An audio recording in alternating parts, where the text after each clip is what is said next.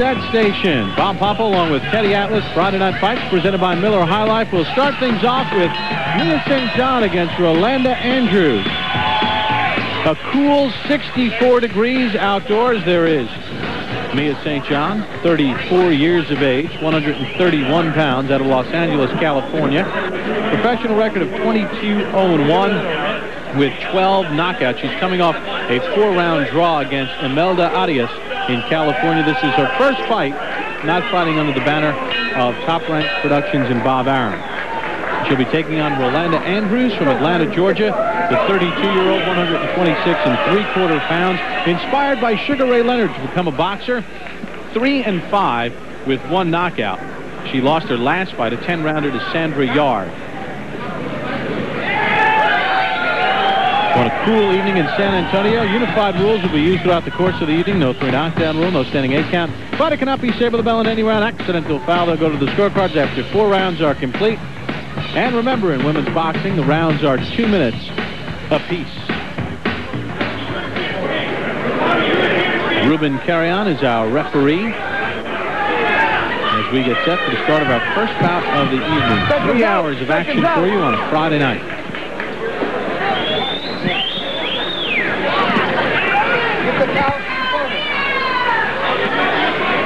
Referee gets everything set, and we are ready to roll. Mia St. John and Andrews touch gloves.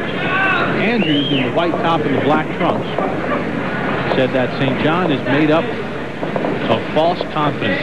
She has fought nobody. She's in for a treat tonight. One common opponent, Sherry Thompson. Mia St. John knocked her out in January of this year. Andrews won a 6-round decision against Thompson in April of 2000. Andrews is a southpaw,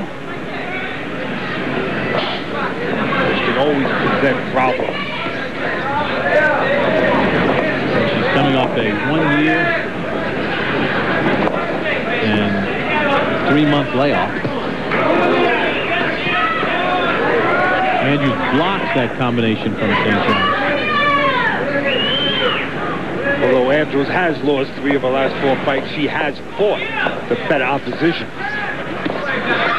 loss in there to Melissa Salamone. Knocked out by Gina Nichols back in 1997.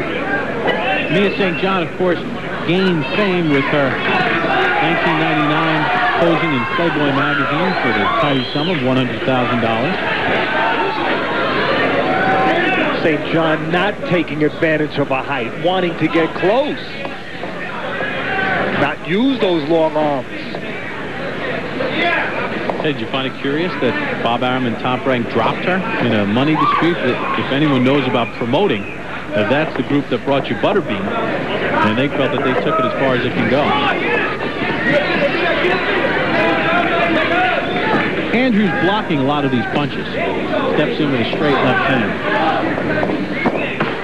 Final seconds of the first of 4 rounds. Mia St. John and Rolanda Andrews here on Friday Night Fights. Well, as mentioned, we're in San Antonio, Texas, and we have a lot of boxing for you, like Tony Ayala Jr. will take on Manuel Lopez. That's coming up in our next fight. And in our main event, we have the IBF title for you, the IBF Flyweight Championship.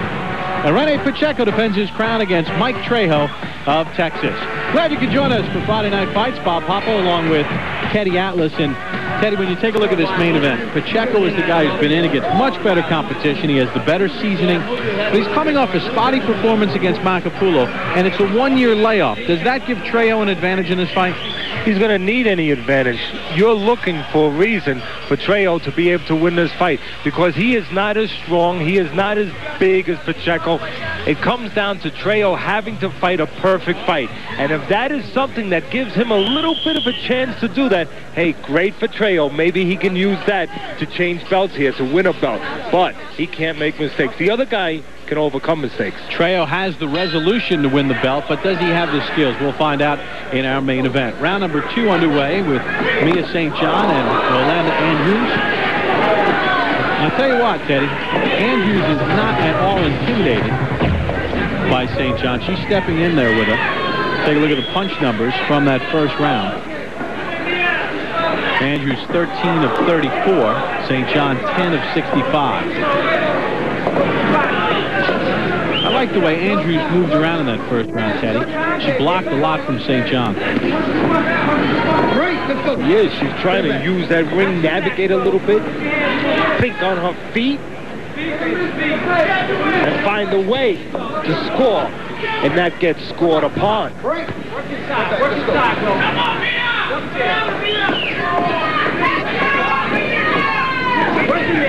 St. John, in a newspaper story, signed a deal with Louis de Cubas, who's promoting her.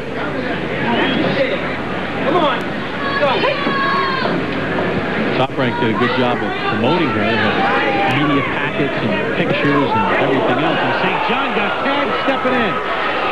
And she is hurt. Yes, she is. She is very hurt. As we said, Andrews has fought the better opposition, and it caught her reaching in there. Andrews moved in, Andrews moved out, and St. John is on shaky ground right now. And plenty of time left. St. John has never been in this position, does not know what to do. No. Namely, grab and hold on. And the referee does the right thing and stops it. Rolanda Andrews told us yesterday that Mia St. John had never been in against good competition, and she was in for a rude awakening, and St. John looked like a pure amateur with a puffed-up record. I was just about to mention that St. John came into this fight at 131 3/4 pounds, the heaviest of her career. As it turned out, it was a fight that she needed to be prepared for, better than ever before. 147 of round number 2. We're going to take a look at first how St. John went down. You talk, she was reaching in. She reaches in with the right hand, and that's the trouble when you're fighting a southpaw. Got caught with the right hand.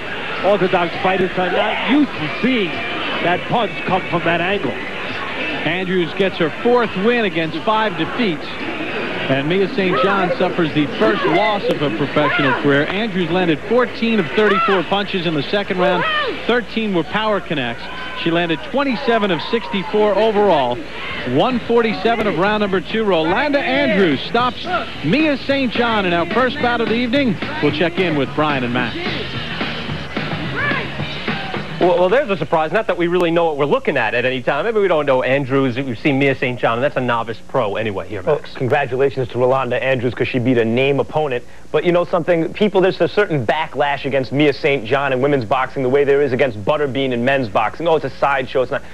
I'll tell you something about Mia St. John. No, she's not a good fighter, clearly. Very amateurish. However, she has a lot of heart. She gets up in front of 1 million people watching her on TV and fights her heart out all the time, takes punches, responds to it. You saw her go out like a real fighter just then, and so there's something admirable about her, and never an adult fight, never. Nope, gave her best effort there. When we come back, we'll be talking about the junior welterweight championship fight over the weekend, the controversy, Kostya Tszyu and Zab Judah. When we return, we'll take a break right now here on Friday Night Fights. Yes, we will talk about the new champ, and we'll talk about the controversy as well, and Zab Judah.